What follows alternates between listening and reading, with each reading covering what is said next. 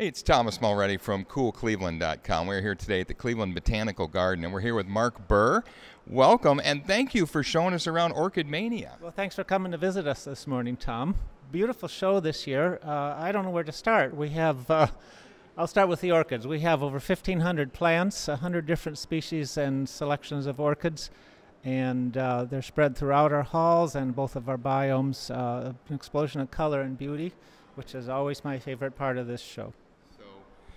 It's just hard to explain without being here in person how many orchids you have and the diversity and variety of them, right? You were saying how many new varieties of orchids are being invented, created every year? We humans like to be mad scientists in our gardens. There's over 100,000 new orchids introduced and labeled every year.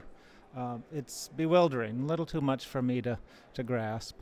And you've got about how many different varieties, how many orchids as part of this show? Well, we have over 100 different varieties, both hybrids and some special species that we have on display. We have them on pedestals, and it's like going to a gallery. It is. It's almost like an art museum.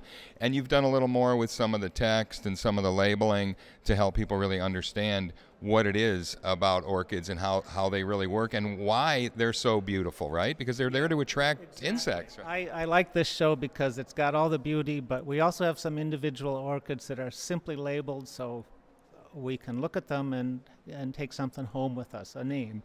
And then we have all kinds of information about the wild world that orchids live in and contribute to, the way they get pollinated and the strange associations they have with insects and birds, with their mysterious and myriad botanical personalities. Right. You've also got a nice connection with fashion and the Kent State Fashion School, right? Thank you. One of my favorite things. Kent State Fashion has 13 dresses here that their students made, themed on orchids, and they run the gamut from fairly straightforward to real flights of fancy. And they're presented on mannequins with a grouping of plants. It's really great fun to see. Talk about what you've got up in the art gallery with Gunter Schwegler's art. Gunter Schwegler paints on silk. He uses dye and he uses a resist pen to create the lines, and he has all kinds of beautiful art, all orchid themed. You have some special events as well, right? In the evenings on Wednesdays, you've got Orchids After Dark. That's right, Orchids After Dark. Every Wednesday during the show we're open till 9, and from 6 to 7 we have Ask the Orchid Doctor. You can bring your sick plant in and we'll talk about it, or you can just ask us questions. And then a 7 p.m. orchid tour that gives you a nice introduction to the entire show. And you guys are available also throughout the year, people should know as well, to ask questions, right, about their plants. I mean, that's really what this institution's all about. Please, please, please. The best part of my job is talking to you all.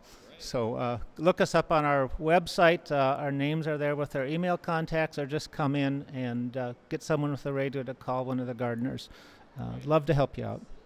This runs through March 10th, right? And you're going to be bringing even more orchids in throughout the extent of the show here. Yeah, orchid flowers don't last forever, so we have 2 shipments coming, so the show should look tuned up and fresh for all 6+ weeks of its existence here.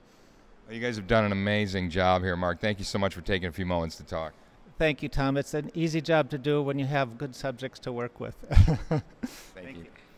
Hey, it's Thomas Mulready from CoolCleveland.com. Have a great week in Cool Cleveland.